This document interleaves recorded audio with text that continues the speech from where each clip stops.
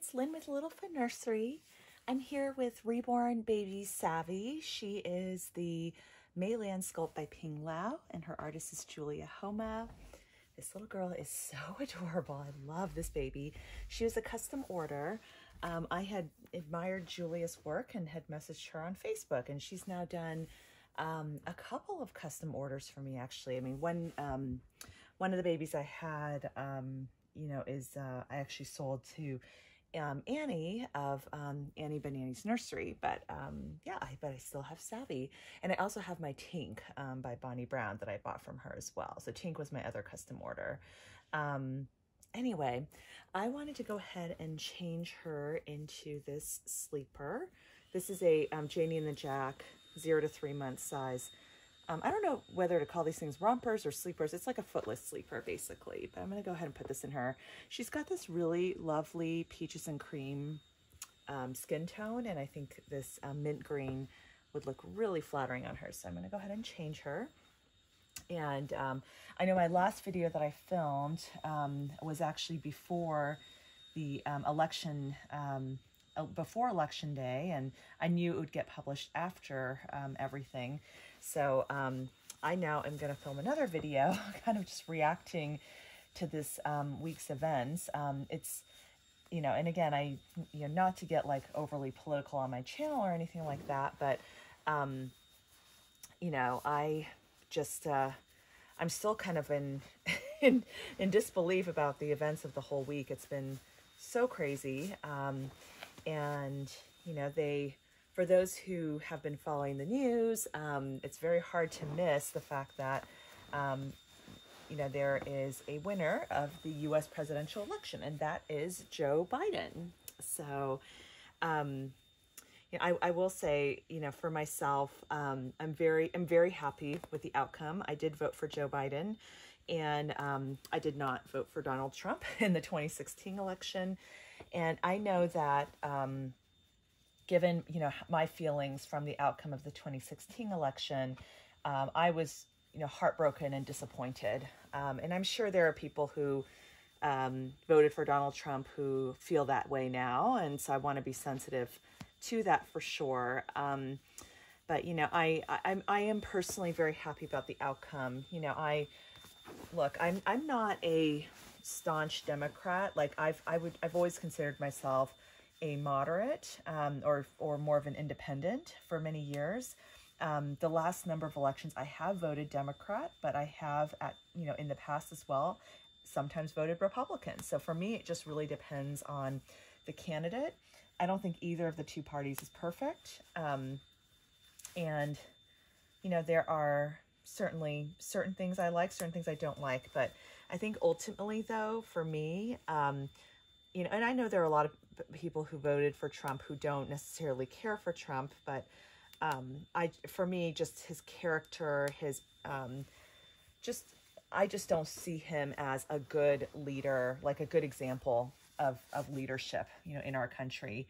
And frankly, I've been very embarrassed the past 4 years having him as our president. It's been just some of the things he's said and done have been pretty appalling. So I know that some of you guys will not agree with me on that, and that's okay, but I just, it's very hard for me as a, as a woman of color, I'm in a minority for, the president to say things like, to blame the virus on, China and Chinese people, and like that and basically saying things that cause division and anger and hate in the country and divisiveness. Okay. He's really, and I feel like, Joe Biden's message is really around unity. And, he has said, look, even if you didn't vote for me, I'm here to unite the country. So I really respect that a lot.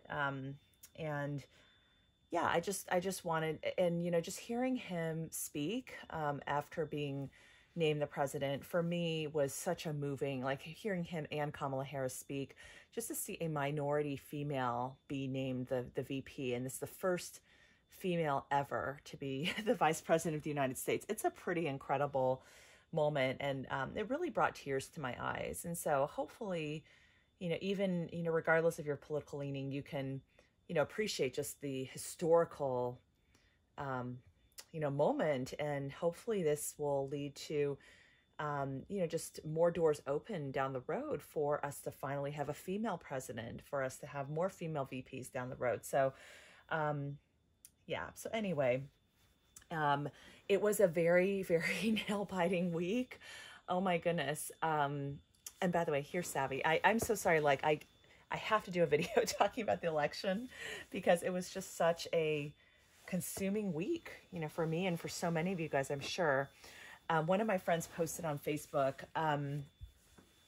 basically like after they announced the president, she said, okay, great. Now the end, we just wrapped up the end of the least productive work week in American history. And I totally resonate with that. I actually had a lot of work last week and was super busy, but my mind, my emotions were just super distracted. Kept watching TV, kept following the vote count, and it was so dramatic. Tuesday night, it looked like Trump was leading in like so many of the different states. But the situation was a lot of the Republicans chose to vote day of, and they counted those day of votes first.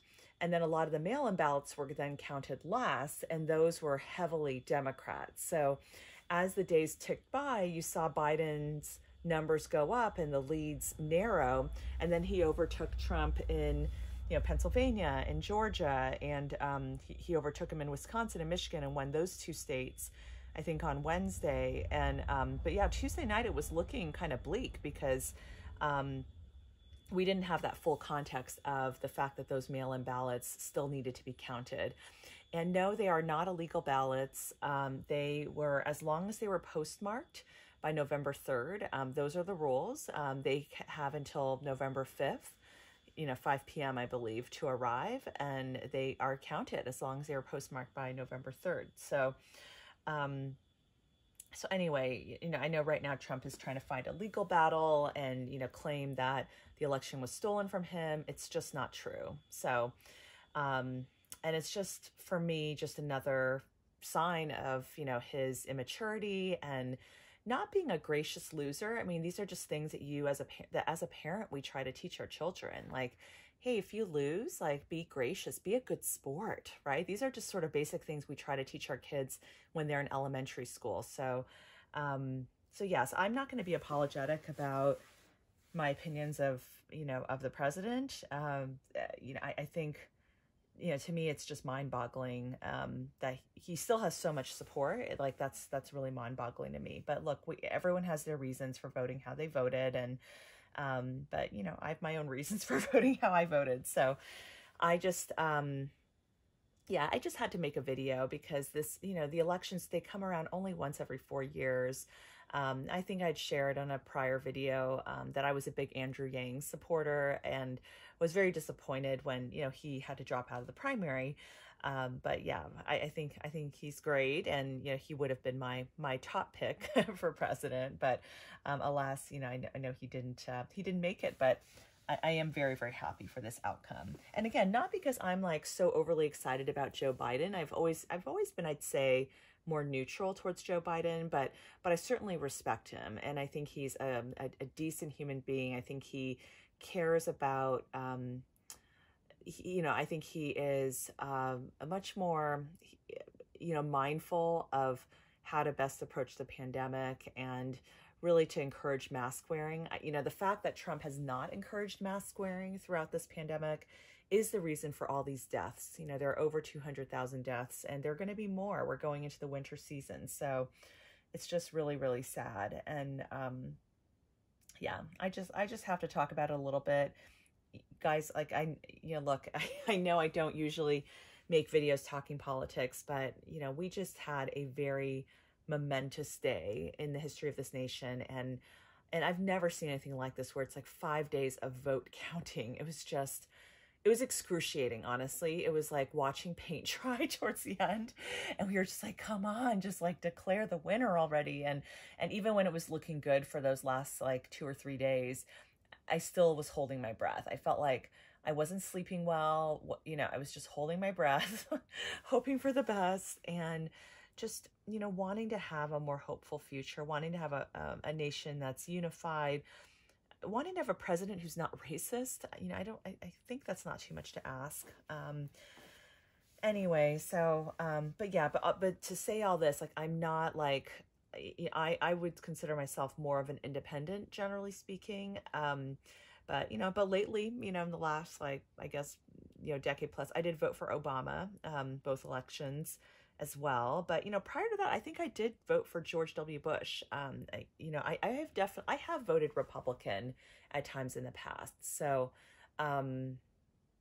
yeah, I might have voted for Republican when Clinton ran, you know what I mean? So I have not always voted Democrat. Like, I have voted for either, depending on the candidate, depending on their platforms. And, you know, for me, the character of the president is extremely important. And I just could not, like, I would have just been sick to my stomach to have to stomach another 4 years of Trump in office. So we'll see what happens the next couple months. I really do hope he, you know, kind of just comes to his senses and graciously concedes the election, like all the other presidents have done before him, who have not won, and just to be a gracious loser.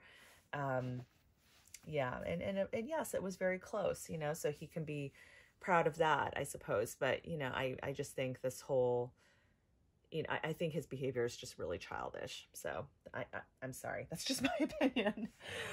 Oh, anyway, guys, it's been like, this election has just consumed my energy like day in, day out. But yeah, I do hope going forward for peace. And my heart does go out to everyone who might be feeling disappointed by the results. I get it. Like, I went through this 4 years ago as well. I had my heart set on Hillary winning. I had, you know, I had donated a lot to her campaign. I had like the t-shirt, like I was really excited about her candidacy, and I thought she was very qualified. I still think she's very qualified. So it was heartbreaking when she didn't win.